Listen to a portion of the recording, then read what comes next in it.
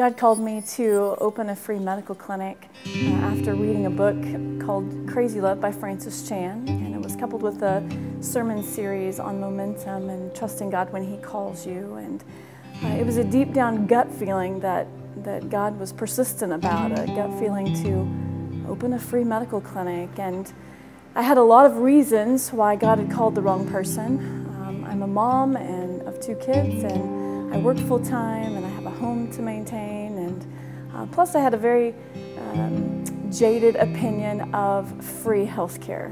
Nothing is for free in today's society, and if it is free, what kind of care is it? And so I had a lot of reasons for God why He had called the wrong person. But He was persistent, and He wrestled with me for over a month. In that duration, I was called crazy by friends and family because who knew where the money was going to come from, who knew who was going to staff it, how do you run it, how do you build it.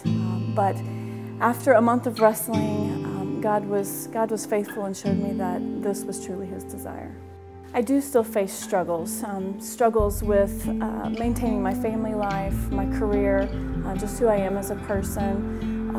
Struggles even include how do we find volunteers and more providers, and what if they don't come, and just those day-to-day struggles. And I do face times when I do just want to give up and think there's just no way that I can do this, no way that God's called me to do all these things.